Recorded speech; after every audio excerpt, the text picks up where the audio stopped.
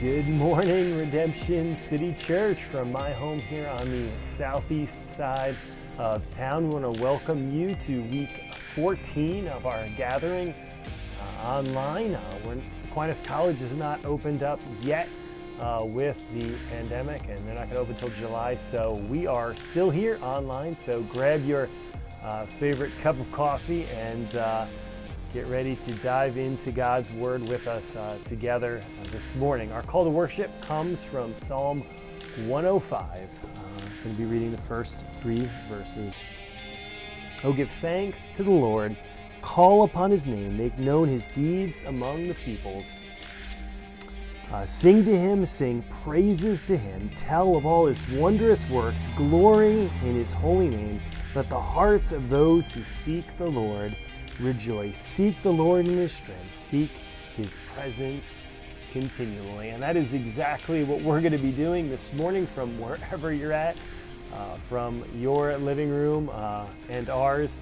We're going to be seeking the Lord's presence this morning, seeking His strength for our lives. And so if you are drained, tired out by all of the craziness going on in life right now, we want to invite you to just come seek the Lord's presence with us this morning. Wherever you're at, we invite you, we want to welcome you in the name of our Lord Jesus Christ.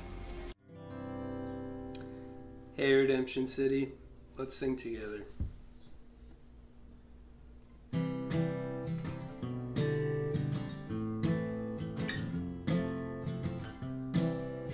This is my Father's world. This is my Father's world, and to my listening ears all nature sings, and round me rings the music of the spheres. This is my Father's world. I rest me in the thought of rocks and trees, of skies and seas, His hand the wonders wrought.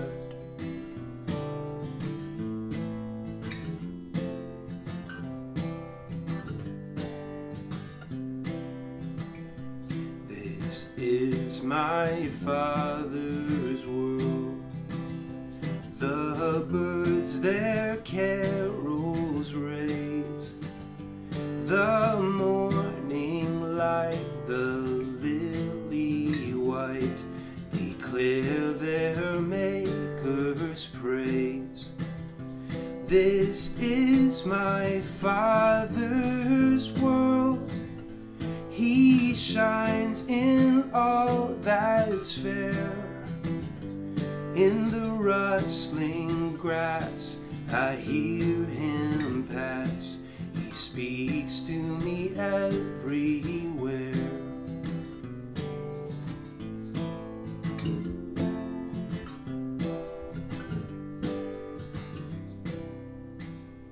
This is my Father's world. Oh, let me ne'er forget that though the wrong seems oft so strong, God is the ruler yet. This is my Father's world. The battle is not done. Jesus who died shall be satisfied, and earth and heaven be one. Jesus who died shall be satisfied, and earth and heaven be one.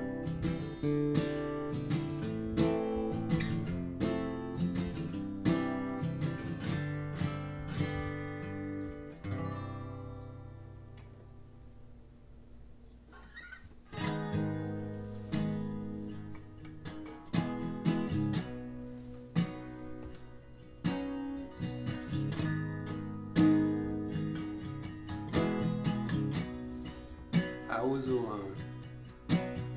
I was alone, I couldn't find my place. Till heaven reached down, your love it called my name. And out of my shame, out of the dead of night, into a hope, into your marvelous light. It's your mercy.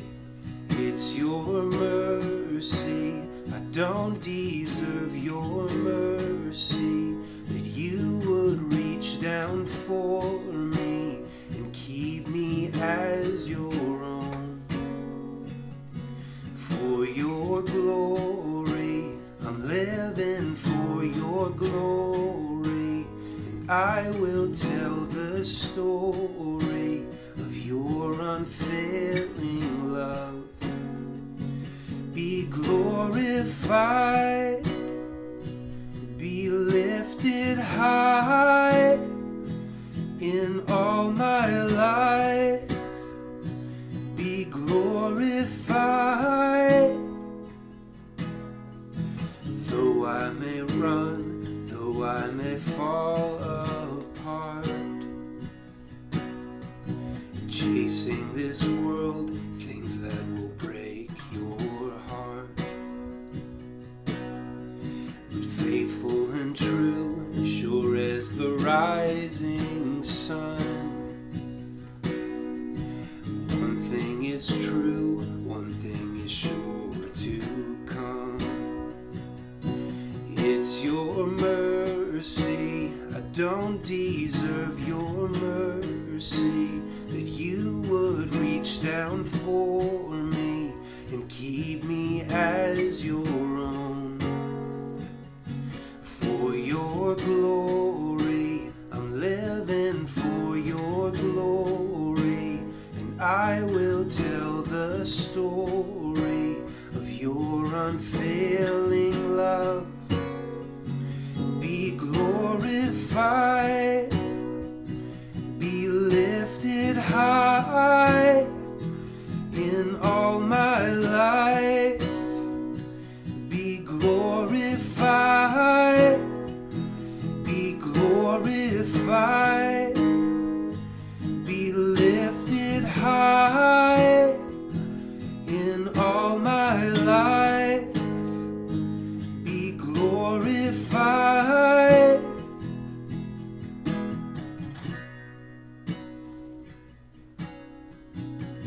Tasted and seen, and I've tasted and seen that you are good. You're walking with me just like you said you would, and all that you say, every word is true. Oh, whom shall I trust? Jesus, I trust in you. I've tasted and seen that you are good. You're walking with me just like you said you would, and all that you say, every word is true. Oh, whom shall I trust? Jesus, I trust in you. Be glorified, be lifted high in all my life. Be glorified, be glorified, be lifted high in all my life. Be glorified.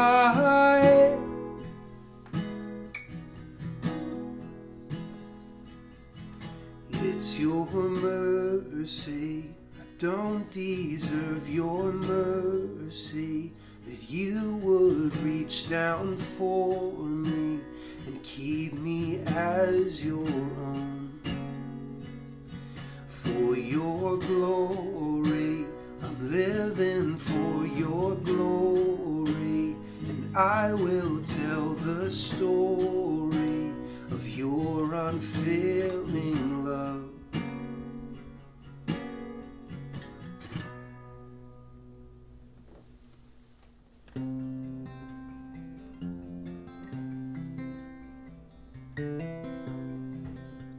Let's sing, O great God.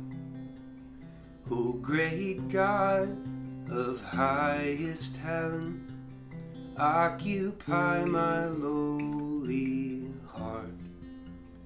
Own it all and reign supreme. Conquer every rebel power. Let no vice or sin remain that resists your holy war.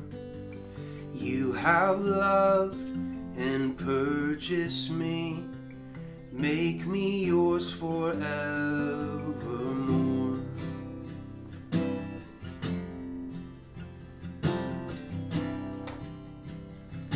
I was blinded. I was blinded by my sin. Had no ears to hear your voice. Did not know your love within. Had no taste for heaven's joys. Then your Spirit gave me life, opened up your word to me. Through the gospel of your Son, gave me endless hope and peace.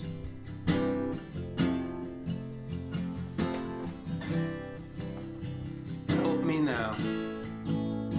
Help me now to live a life that's dependent on your grace.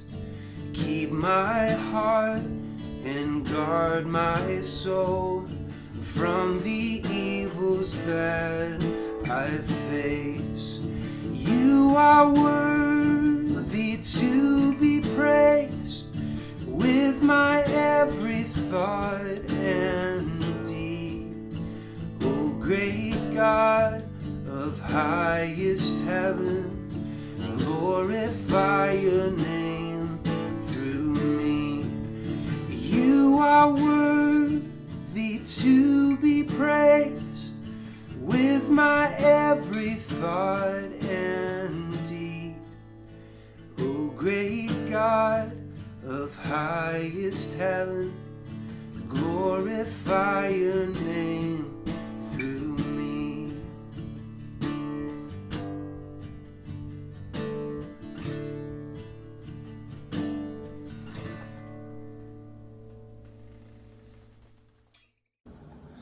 Hey Redemption City, this is Andrew Panaggio. Hope you're all doing well. Our vision as a church is to be a biblical family. And one of the things I love about the fact that we are a biblical family is that it's not just us, it's not just Redemption City that is a family. God's family extends across the globe. We have brothers and sisters all over the world that we can really call our brothers and sisters. As we all know, the COVID-19 pandemic has hit hard across the globe, and there are some places that it has hit way harder than it has in Grand Rapids, or at least the needs are exacerbated all the more. So we as a church, we've been saving money the past several months because we haven't been meeting and paying rent. So we as a church were able to take some of the money that we've saved and we've sent it to a church that had some needs. And the church is called Esperanza Viva. It is Adriana and my home church. We spent several years there. Maria and Flavio also spent time there. It's a place that is very close to our hearts. So we sent some money, and the pastor there was able to distribute some of the funds and buy some basic needs for the people of the church, and give some gifts, some financial gifts as well to different members. So we wanted to just share some of the stories and some of the people that sent a video back saying thank you. So enjoy these short videos of thanks from our brothers and sisters in Lima, Peru.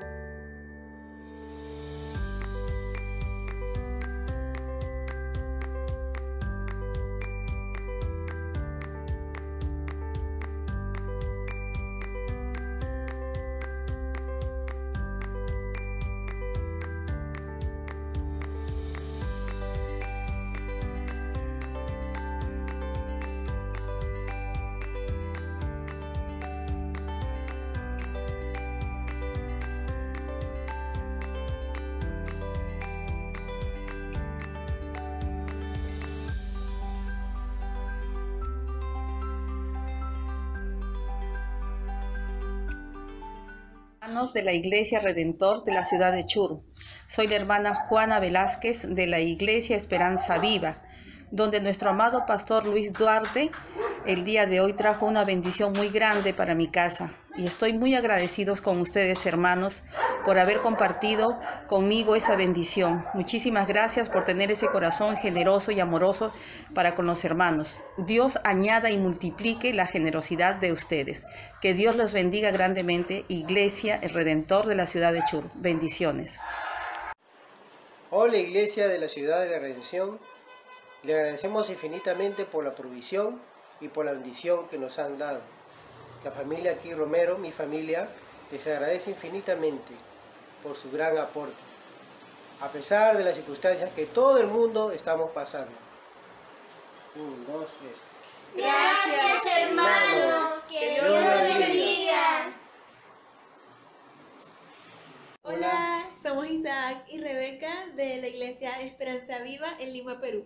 Queremos agradecer al Señor por su fidelidad y a la Iglesia Redemption City Church por su colaboración y su apoyo y por permitirse ser bendición para nuestras vidas. Muchas gracias. Muchas gracias. Muy buenos días, mi nombre es Osvaldo Lereche y en representación de mi familia le agradezco de todo corazón a los hermanos de la Iglesia de Estados Unidos por este donativo económico que nos han dado, especialmente a mi familia. Realmente lo necesitábamos. Acá la situación de la pandemia está un poco fea, pero realmente le agradezco por ese apoyo, ¿no?, de que nos dan los hermanos de Estados Unidos, en lo cual no nos conocen, pero de todo corazón tratan de ayudar a las personas cristianas como nosotros a apaciguar nuestra situación. Le agradezco de todo corazón y espero que su iglesia siga así, que Dios siga bendiciendo sus vidas, que Dios siga obrando en cada persona, en cada familia de esa iglesia hermana en Estados Unidos. Le pido muchas bendiciones y que Dios siga utilizando sus vidas para seguir haciendo más caridad con otras personas. Dios los bendiga de todo corazón. Gracias, hermanos. Hola, mi nombre es Ricardo Duarte. Agradecemos a los miembros de la Iglesia Redemption City Church por la bendición recibida. Todos estamos agradecidos con ustedes por su bondad y generosidad. Buenas noches. Gracias a todos. Gracias. Hey Redemption City, I also get to do announcements this morning as well, and so if you're new, welcome. We are so glad you found us either on YouTube or over on our Facebook page, and so welcome to you. If you are looking to get connected, you can always go over to our website and fill out our virtual Connect card on our Connect tab and all, and we'd love to get you more connected to the life of Redemption City Church that way. Also, we're always trying to be just doing more to cultivate biblical family. So even during the time of COVID-19, we've still been trying to get together. One of the rhythms we've been doing is getting together on Zoom after the service at 11:15. And so today we're gonna bump that back to 12:30. Our community is doing a watch party, and so we wanna have some time to get together. But we still wanna connect with those of you across the church who would love to just check in.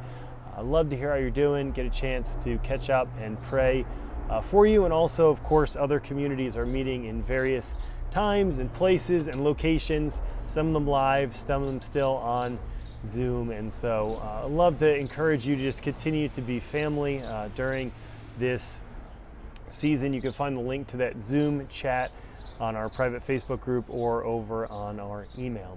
And so a couple updates that I have for you.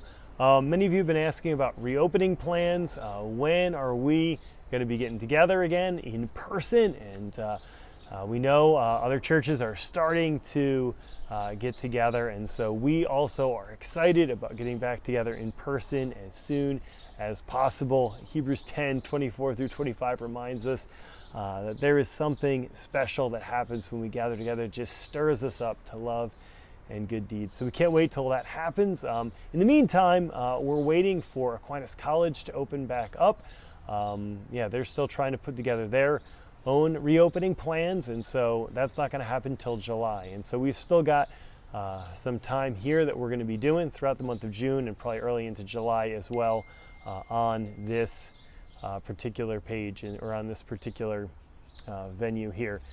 And so we're also trying to figure out how to deal with 40 to 50 kids and how to social distance them. And so, yeah, we just really appreciate wisdom for our elders as we're trying to make some wise decisions. We know some of you are so excited to get back together again in person, and others of you are worried, right? With good reason, right? This virus has killed a lot of people, and so there's still a lot of concern and worry and anxiety out there. We recognize that there are people on both sides of that spectrum, and so if you just pray for our elders as we have wisdom navigating, just being wise in terms of what it looks like to care for our people, keeping everybody safe, but also recognizing just the value biblically of all of us gathering together in one place in worship. There's something powerful, there's something transformative about that, and so we are excited to do that again as soon as possible. In the interim, we are encouraging everybody who's comfortable with it to do watch parties. We're specifically thinking in communities, but anyone could host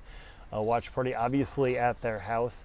But these would be an incredible opportunity, right, for you to invite maybe a smaller group of people, a little closer circle, maybe a little less risk, to be doing it at homes and to be able to have the Lord's Supper together, to be able to share some time and community together. We do feel like this season offers opportunities for unique fellowship that we want to press into and encourage, continue growing those relationships in your community, or just have some friends over to your place or hang out in your backyard, watch the sermon together. We think that would be a great way to spend these next couple weeks as we're trying to figure out what reopening looks like for us at Aquinas College. And then finally, a quick associate pastor search update.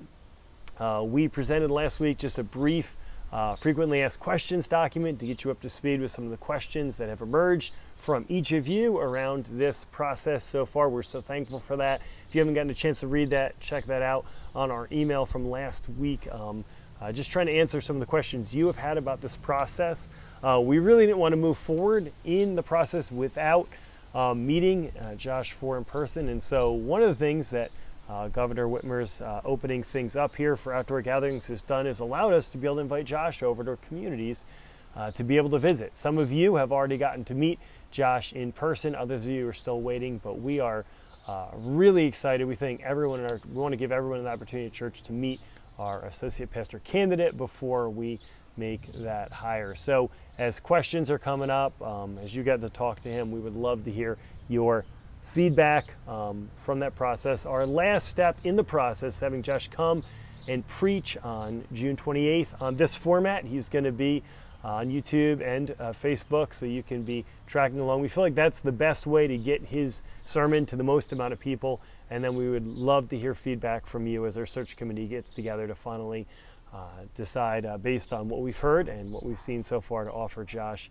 a job here at Redemption City. So we're really excited to bring in that process into a conclusion. If you have questions, again, talk to anybody on the search committee: Kevin Voss, Andrew Panaggio, John Holderbaum, Cesar Mahari, Josh Rickard, or myself or my wife Jamie. And then finally, we want to continue to recognize this is a season of economic hardship for some. And so if you need any help during this season, if you're struggling, work stuff, working part-time, working half-time, not working at all, whatever the situation may be, if you need any kind of financial help, we would love to be able to do that. It's been awesome as a church for us to be able to help people out in our church that have needed it, to be able to help nonprofits in the city right now, to help church plants around the country, and to even be able to help some of the hardest hit places around the world with our COVID-19 relief fund. So very excited to be able to serve with that there.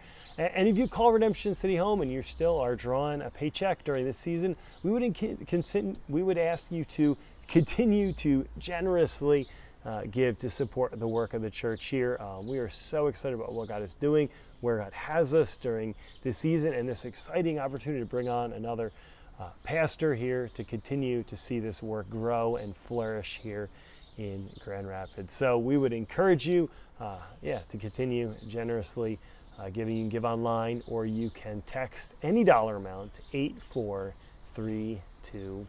1. And so we will have our scripture reading next. Good morning, Redemption City. My name is Susie. I'll be doing the scripture reading. We are reading Jonah chapter 1, verse 17 to chapter 2, verse 10. And the Lord appointed a great fish to swallow up Jonah, and Jonah was in the belly of the fish 3 days and 3 nights.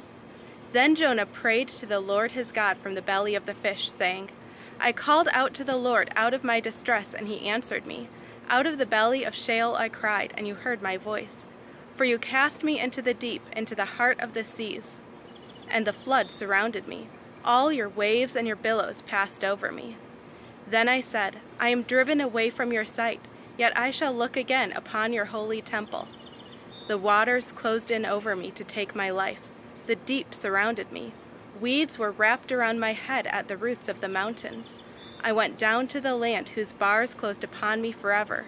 Yet you brought up my life from the pit, O Lord my God. When my life was fainting away, I remembered the Lord, and my prayer came to you, into your holy temple. Those who pay regard to vain idols forsake their hope of steadfast love. But I, with the voice of thanksgiving, will sacrifice to you. What I have vowed, I will pay. Salvation belongs to the Lord. And the Lord spoke to the fish, and it vomited Jonah out upon the dry land. This is the word of the Lord. Good morning, Redemption City Church.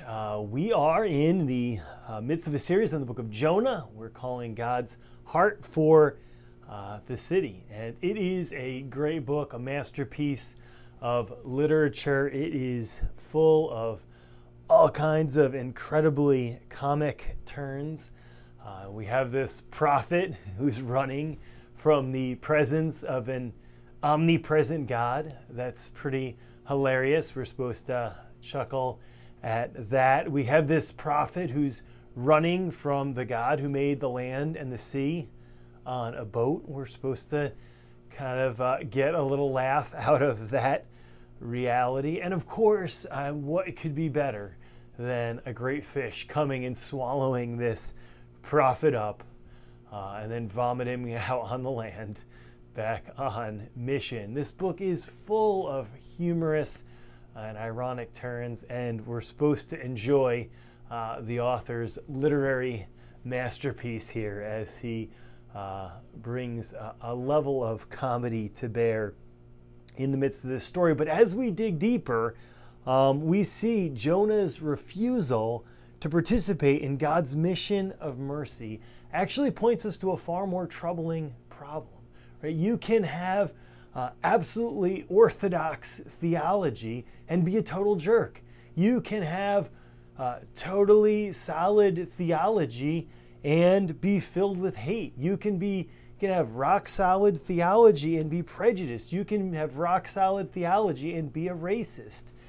These are the problems which Jonah confronts us with.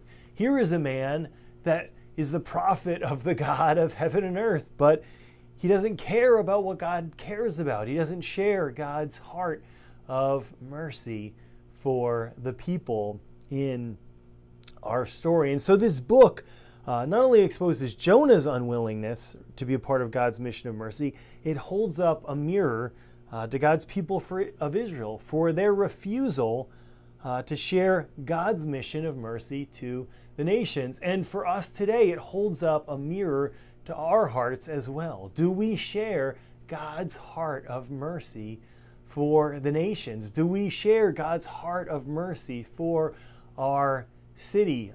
Do we share God's heart of mercy for those in our culture right now who are struggling and hurting?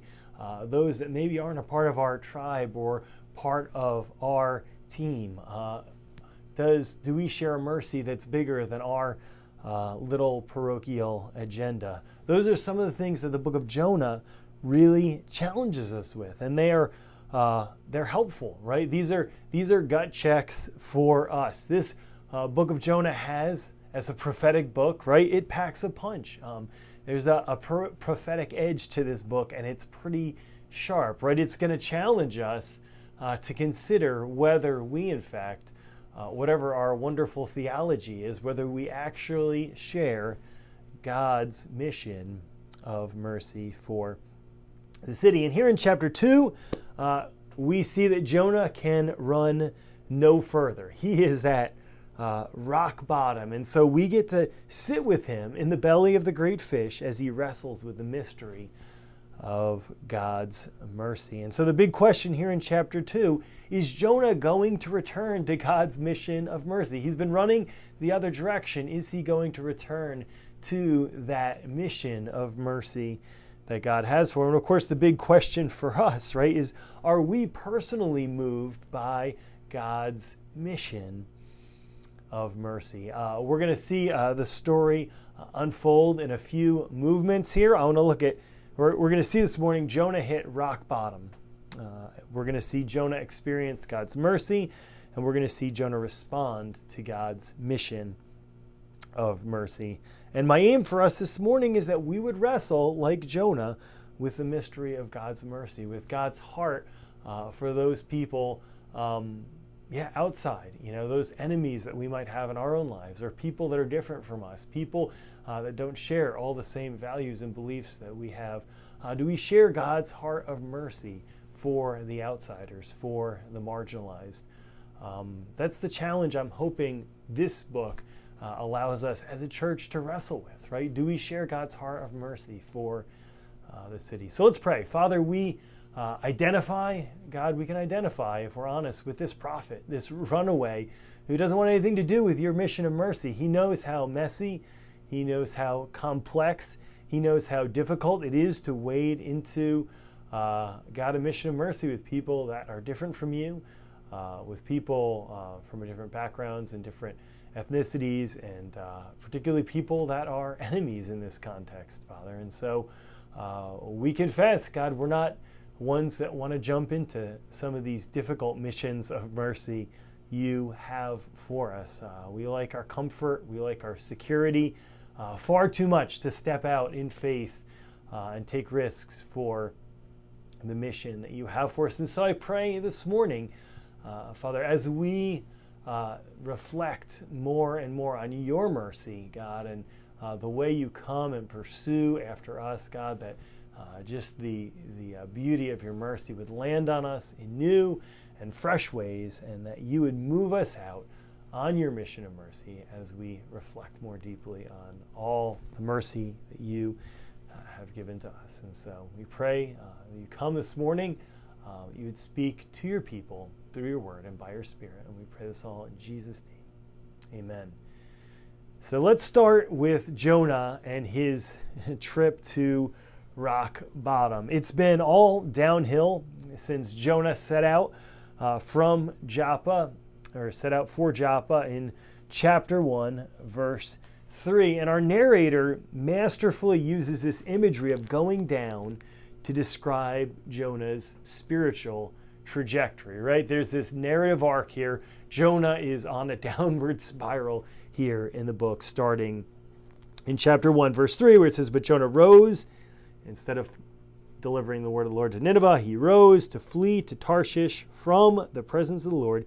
He went down to Joppa. And so the downhill journey begins as he runs away from God in chapter 1, verse 3. Then in chapter 1, verse 5, we see him going down into the ship for a nap because he's exhausted from running for God. And so you see in verse 5, then the mariners were afraid, and each cried out to his God, and they hurled the cargo that was in the ship and into the sea to lighten it for them. But Jonah had gone down into the innermost part of the ship. So he's gone down from the hill country, we're assuming, and down to Joppa, to the port city, down to sea level, and now he has gone into the ship and down into below the decks to sleep. But he can't even finish his nap before this great storm comes from God, and the crew reluctantly throws him overboard. Here in chapter 2, then, where we pick up our story this morning, Jonah is really going down, sinking down into the depths of the sea. And the majority, actually, of his prayer chronicle his distress at this downward journey. And so we see here in verse 2, then Jonah prayed to the Lord his God from the belly of the fish, saying, and so he starts out letting us know that he is praying to his God from the belly of the fish.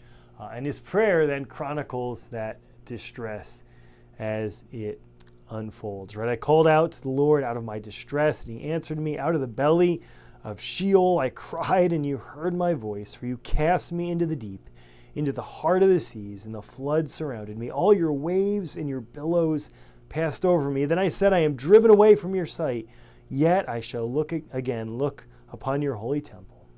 The waters closed in over me to take my life. The deep surrounded me. Weeds were wrapped about my head at the roots of the mountains. I went down, here's that phrase again, I went down to the land whose bars closed upon me forever. So this is Jonah's downward journey to rock bottom, right? In verse 3, Jonah recognizes this watery death as God's doing. He says, you cast me into the deep of the sea, and the flood surrounded me. All your waves and your breakers are crashing over me, quoting Psalm 42:7. Jonah is just acknowledging and recognizing this is God's judgment, right? He has run away from God. God has pursued him. God has hurled this storm at him. The sailors then had to hurl him into the water. But Jonah says, I know behind it all was you tracking me down, relentlessly pursuing me with your tenacious grace and mercy. And so here Jonah is sinking down, down, down into the sea. In verse 4, Jonah, who's been running from God's presence, finally feels like he might have actually succeeded. He says, I am driven from your sight, as he sinks into the dark and murky depths of the sea. He's like, I was trying to flee from the presence of the Lord, and it seems like at this point I might actually succeed. As he goes on forward, even though he hopes to look upon the temple again, things are looking very bleak, right? He says, I shall look upon your temple again. But as he goes forward in verse 5, things are not looking good at all. The waters closed in over me to take my life. The deep surrounded me. Weeds are wrapped about my head at the roots of the mountain, at the roots of the mountains. And so you just kind of picture Jonah as he sinks further and further to the floor of the sea, and he's surrounded by all the seaweed and algae, and he's trapped there at the bottom of the sea in this downward journey, all the way down to the roots of the mountains. And you think, how much further down can you go than the roots of the mountains, the very bottom of the sea? But in verse 6, he says, I went down to the land whose bars closed forever, right? This downward journey takes him all the way to the bottom of the sea, but it takes him to the very gates of Sheol, the very gates of the underworld, which in the ancient Near East, it was believed that the underworld was like a great city, right, with gates and bars there. And so as you died, you had to make this journey downward into the underworld, and ultimately where you would be locked up forever, right? No return to the land of the living, right? The gates there, these bars that he talked about, are not to keep people out, but to keep people in. And so Jonah has approached the very gate of death, as his life is expiring, right? He cries out to the Lord, but he's at rock bottom at this point. He has gone down from Joppa, down into the ship, down into the sea, down to the very gates of death itself. And so we need to pause here to see what we can learn from Jonah's downhill journey, right? Sometimes we have to make it to rock bottom before God gets our attention. I often quote the line by C.S. Lewis that God whispers to us in our pleasure, speaks in our conscience, but shouts in our pain. It is his megaphone to rouse a deaf world. And I give that quote all the time because it's so counterintuitive to us, isn't it? In our pain, we want to flee God. We want to run to other things. We run to substances. We run to entertainment. We run to various diversions. Maybe we become more workaholics in our job as we seek to just kind of drown our sorrows and our pain in a world of work and busyness, or we try to escape through pleasure and all of those things. And so we need to recognize, right, that our pains and the pain points in our lives are often ways God gets our attention, ways God points us to the needs that we have for him in our lives, right? Sometimes it takes a genuine crisis to get our attention, and a near-death experience like Jonah's certainly has a way of sobering us. It clears away a lot of the clutter in our lives, helping us focus on what's most important. Pastor and author Tim Keller says it this way: it's only when you reach the very bottom, when everything else falls apart, when all your schemes and resources are broken and exhausted, that you are finally open to learning how to completely depend on God. That's where Jonah is this morning. He is at rock bottom. His only hope is God. And if you're looking for a testimony to this from someone who's not an old white guy or a dead white guy, I would love to direct you to J.K. Rowling's Harvard commencement address, The Fringe Benefits of Failure and the Importance of Imagination. It's a great commencement address, full of wisdom and all. But she says this, I thought, which was so insightful about her own journey to rock bottom, and I hope it is encouraging to you as well. She said this, and I want to quote her at length because I thought it just gives very eloquent witness to what rock bottom can do for us as people. She said, I think it's fair to say that by any conventional measure, a mere 7 years after my graduation day, I had failed on an epic scale.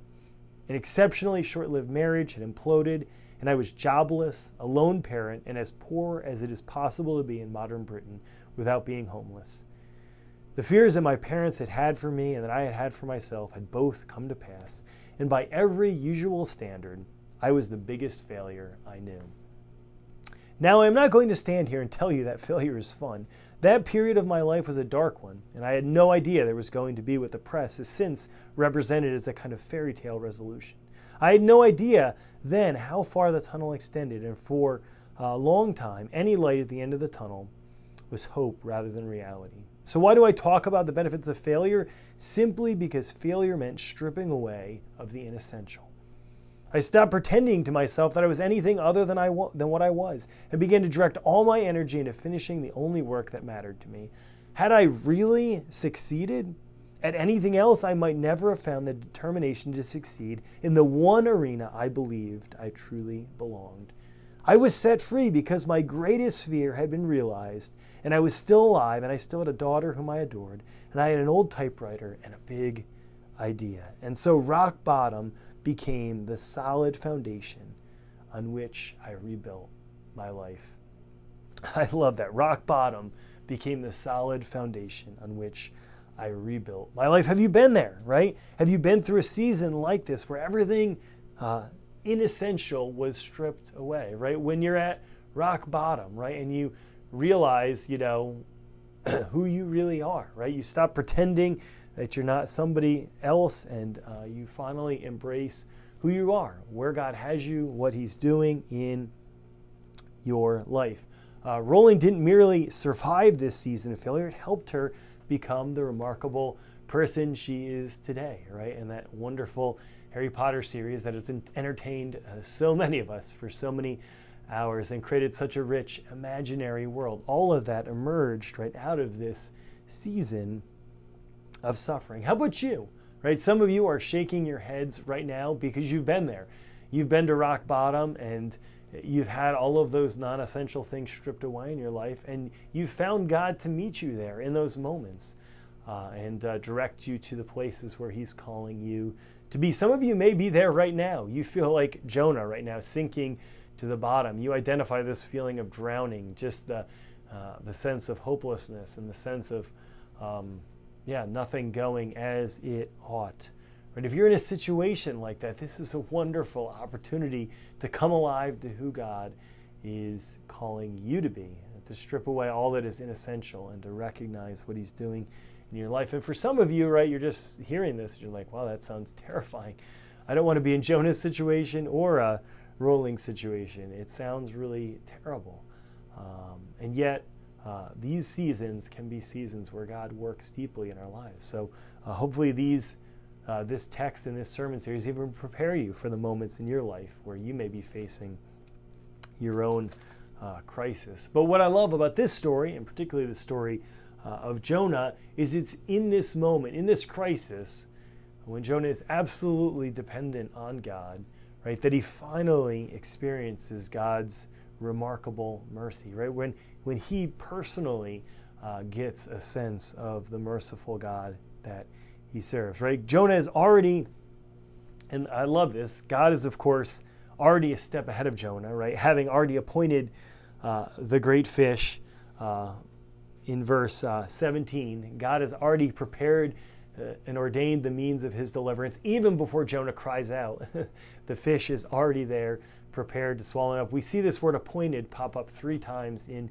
the text here, all showing God's sovereign control of this story. Everything is going according to his plans for this prophet so that he can extend mercy to Jonah. I love this in verses 1 and 2. We know that Jonah is praying, right? Jonah prayed to the Lord his God from the belly of the fish, and then he answered him. But we don't see his merciful response until verses 6 through 9, which finally bring the long-awaited deliverance of God to our prophet as he is sinking down to the heart of the sea. And so we read in verse 6, second part, yet you brought my life from the pit, O Lord my God. When my life was fainting away, I remembered the Lord, and my prayer came to you. Into your holy temple, those who pay regard to vain idols forsake their hope of steadfast love. But I, with the voice of thanksgiving, will sacrifice to you what I have vowed I will pay. And so in verse 6, Jonah testifies that God brought his life up from the pit. In Hebrew, the pit is another word for the grave, another word for Sheol. It's in that same language there, right? We're thinking of the gates of the underworld here. Jonah is testifying that God swooped down and brought him up from the pit. And of course, he does so in the most unlikely fashion imaginable, right? God swoops down in his grace and mercy, picks Jonah up in the belly of this great fish and brings him to safety. It's one of those great stories that we're still talking about today, the stuff of all the great children's stories, literature, your VeggieTales classics, whatever. God swoops in to rescue Jonah in a way that we're still marveling at today. God's mysterious means of mercy in Jonah's life are this great fish that would come and swoop him up. In verse 7, he says that his life was fainting away. When his life was fainting away, he finally remembered the Lord. If you'll recall, of course, Jonah has been running from God, running away from the presence of the Lord. But here in verse 7, as he's sinking to the bottom of the sea, in the midst of the darkness, in the midst of the gloom, he finally remembers the Lord. And though Jonah is at the very gate of Sheol, though his life is fainting away, God instantly hears his prayers and, of course, sends instant rescue again in this most remarkable and memorable way, sending this great fish to rescue him. Jonah might have temporarily forgotten the Lord while he was on the run, but God has not forgotten him. In verse 8, he denounces the foolishness of idolatry, which is kind of ironic because the most responsive people in this book are idolaters like the sailors and the Ninevites, but of course Jonah does have to throw a cheap shot in there against the pagans here, and though true, seems rather trivial considering the context. And then in verse 9, Jonah ends up on a note of thanksgiving for this unexpected and undeserved salvation. Jonah seems to be a religious stickler. Like, he is expecting judgment to fall on himself. He's asking God to send judgment on the Ninevites. Doesn't seem like an incredibly compassionate kind of guy, but he experiences here God's undeserved grace and mercy. And he's thankful. He's moved with thanksgiving. And like the pagan crew back in verse 1, he promises to sacrifice to the Lord. We're assuming back in the temple in Jerusalem. And he promises to fulfill his vow. And we don't know what that vow is, what he's exactly talking about. We're not given the background here. But what I don't want you to miss is God's mercy to Jonah. God is always waiting with open arms for prodigal prophets and prodigal sons and daughters. Jonah may be sinking beneath the waves, but he's never out of reach of God's mercy. Though God is in his heavenly temple, his response to Jonah's cry is instantaneous. There is never a better time than when we are at rock bottom to cry out to God. And there's never a place where we are too far gone from his presence to not be rescued by that great mercy. And so Jonah is a story about God's incredible mercy, right? His incredible mercy to the sailors we saw in chapter 1. God's incredible mercy to Jonah, his runaway prophet, here in chapter 3. And we're going to see God's mercy continue to extend further as this narrative continues to unfold. But don't miss God's mercy in this text. God's mercy for you, God's mercy for runaways, God's mercy for those outside of the four walls of the church, those people that may be seekers or skeptics that you know in your life. God's mercy is overflowing in this text to people that are seeking and finding him. So we've seen Jonah reach rock bottom, and we've seen God reach down and rescue him from the pit in the most unlikely way. And lastly, we need to consider Jonah's response to God's mission of mercy. If you remember back in chapter 1, this whole story started right with the word of the Lord coming to Jonah, telling him to preach to that great city of Nineveh. God wants to extend his mercy to the great city of Nineveh. Instead of going to Nineveh, Jonah ran from God. God chased him down, sent a great fish to swallow him up.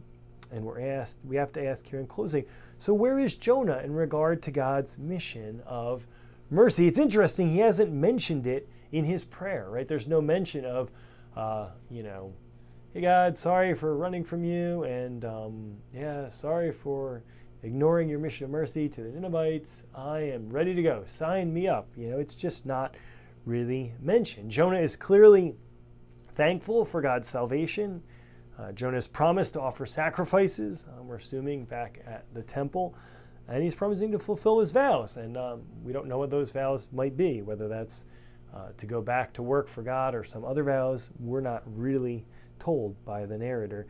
But Jonah does close his prayer with these remarkable lines: salvation belongs to the Lord. One of the great statements in all of Scripture, one of the great declarations by Jonah, that salvation belongs to the Lord. And that last phrase, so important in the book of Jonah, would seem to indicate that Jonah has learned his lesson. It seems like Jonah is acknowledging God's sovereignty in salvation. God, I kind of wanted to limit your mercy, who you could save and what you could do, but I recognize that salvation belongs to you. I don't get to pick and choose who you show mercy to. Salvation belongs to the Lord, and you get to extend it to whoever you want. And so it seems like, even Israel's enemies, right? So it seems like Jonah maybe is getting it. But that doesn't explain Jonah's continued hatred for the Ninevites in chapter 4, right? That's the complexity in the book of Jonah. We have this runaway prophet. We have him praying to God here in the middle of the story. And we're wondering, like, how authentic is this prayer? How authentic is the repentance that he's giving? And then in chapter 4, we see him really angry at God for extending mercy. So there's this tension in the story, right? And commentators are divided on what to make of it, right? Some commentators think that Jonah is so struck by God's mercy in the moment that he's able to transcend his prejudices, his racism, his hatred for the enemies of Israel. And only later does he relapse into anger at God's mercy. And of course, that's totally plausible, right? Overwhelmed by God's salvation, he rescues him from the depths. Jonah is like, all right, you win, I'm tapping out. You can extend your salvation to anyone you want. Salvation belongs to the Lord. Sign me back up. I'm going to go back out on mission. But on the other hand, other commentators think Jonah may be thankful for God's mercy to him, but still doesn't repent of his disobedience to God. He still doesn't repent of his hatred for Israel's enemies, and that's why he doesn't even mention God's original call, his running away, or Nineveh at all in his prayer, right? You read David, like in the Psalms, and he's like, against you and you only have I sinned and done what is wrong in your sight, right? The psalmists will bring their confessions when they sin to the Lord. We don't see that here in Jonah's psalm, in Jonah's prayer that he makes here in Jonah chapter 2. He doesn't seem to be at all contrite or repentant for running away from God. He doesn't even mention it in the prayer. He doesn't mention his willingness to return to Nineveh. And so some commentators think he may begrudgingly acknowledge that salvation belongs to the Lord, but he isn't happy about who God is in fact saving. While he doesn't share God's heart for the great city of Nineveh,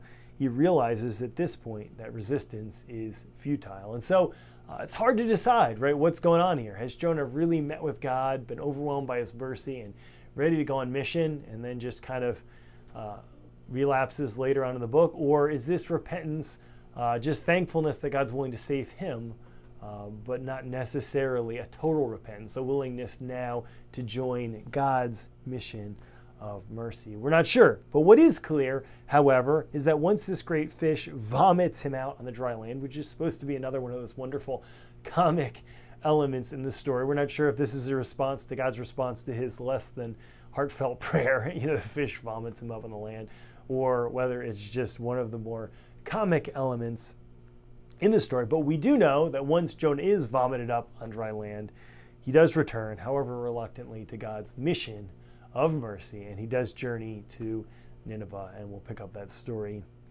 next week. But what is also clear, and I think this is even more important for us to recognize, that whatever Jonah's attitude towards his declaration that salvation belongs to the Lord, this short sentence summarizes the theme of this book and summarizes the theme of the whole Bible. Jonah is a book about God's sovereignty in salvation. He can save whoever he wants. He can save pagan sailors, he can save runaway prophets, and he can save a notoriously wicked city. That's how vast and how wide his mercy is.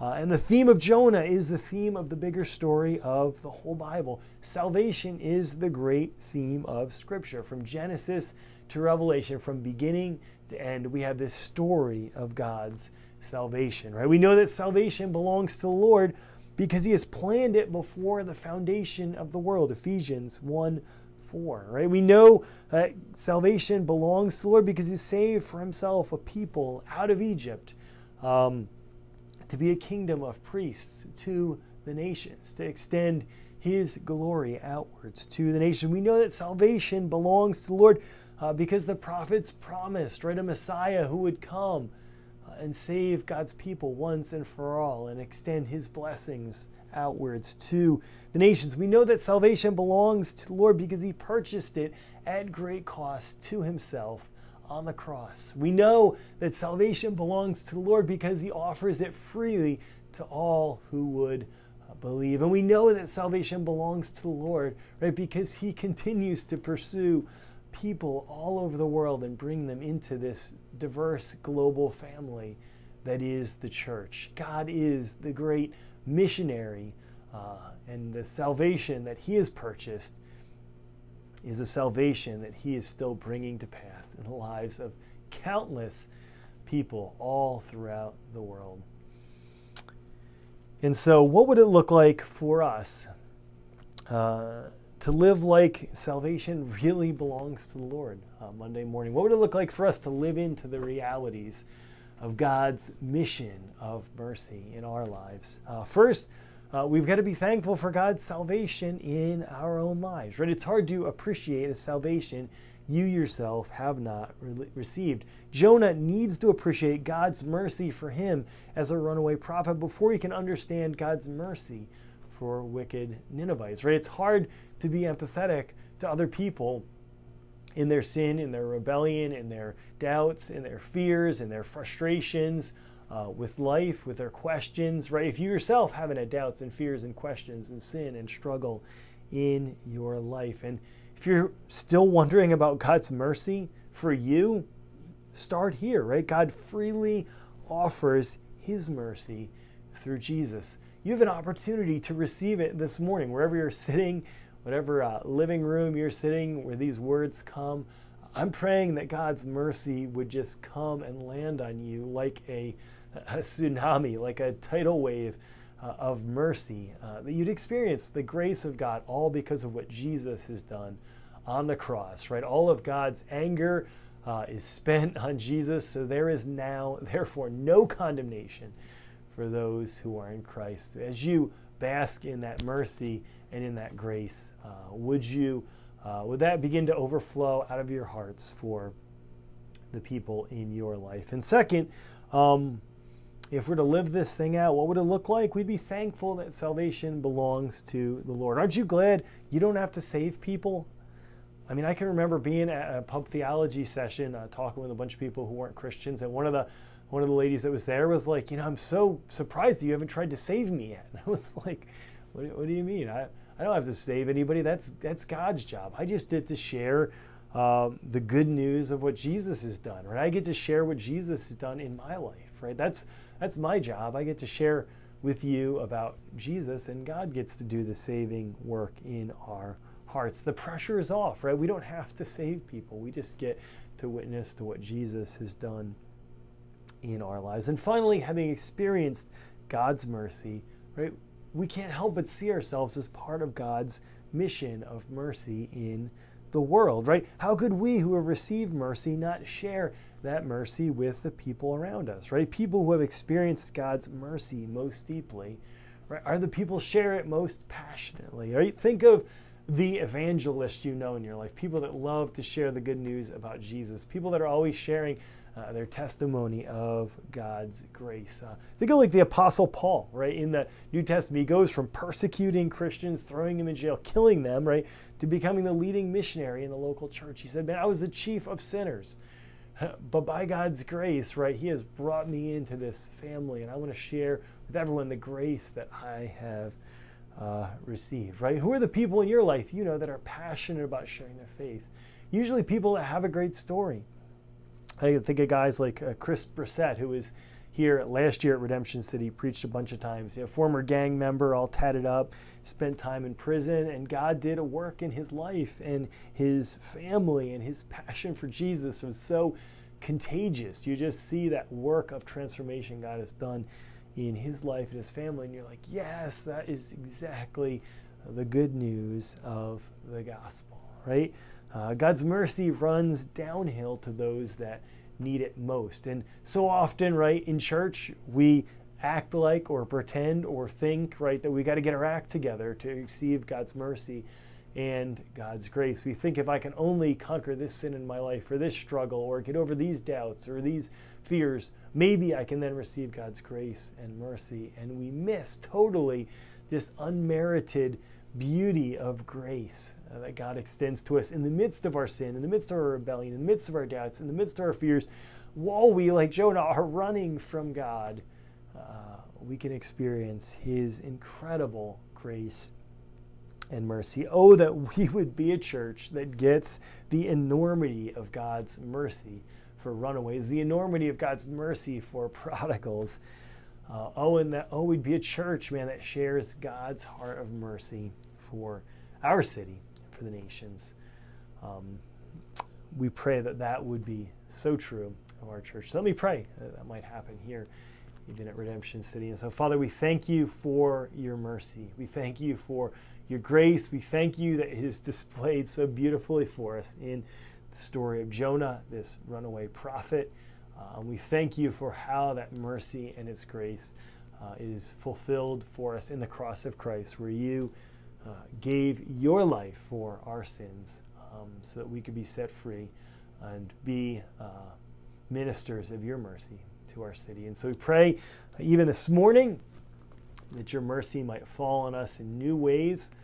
It would meet us in the midst of our brokenness, in the midst of our struggles, in the midst of our pain, in the midst of our doubts and our fears, and that as we experience more and more of your mercy, that we might extend those mercy out into the relationships, into the pain, into the suffering, into the division in the world we see around us. And we pray this all in Jesus' name. Amen. All right. Good morning, guys. We're here at the Fennec home, Margaret and I. My name's Matt, and we are going to sing a song for you today. So here we go.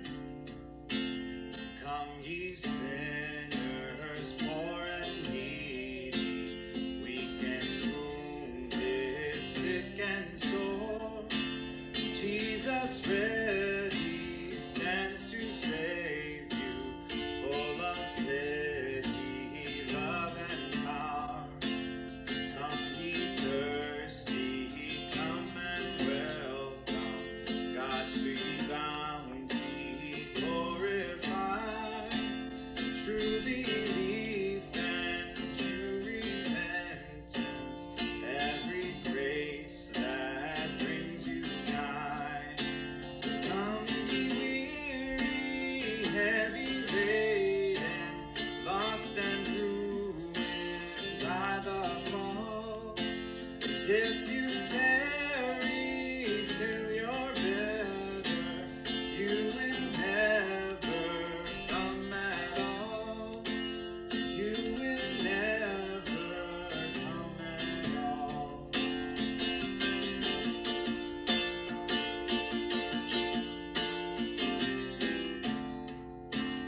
On the bloody cross behold him, sinner, will this not suffice? And lo, the incarnate God ascended, leads his perfect sacrifice. So come ye weary, heavy laden, lost and ruined by the fall. If you tarry till you're better, you will never come at all. You will never come at all.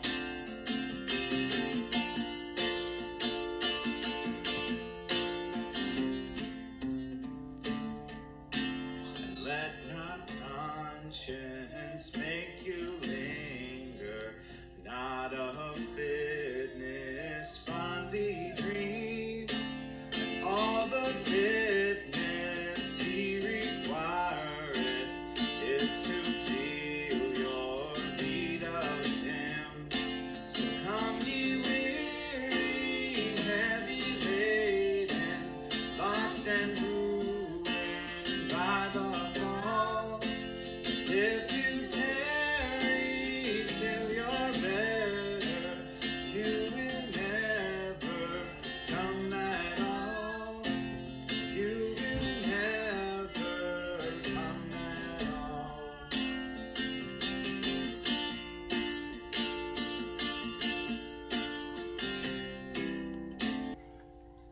Thanks, guys. See you soon.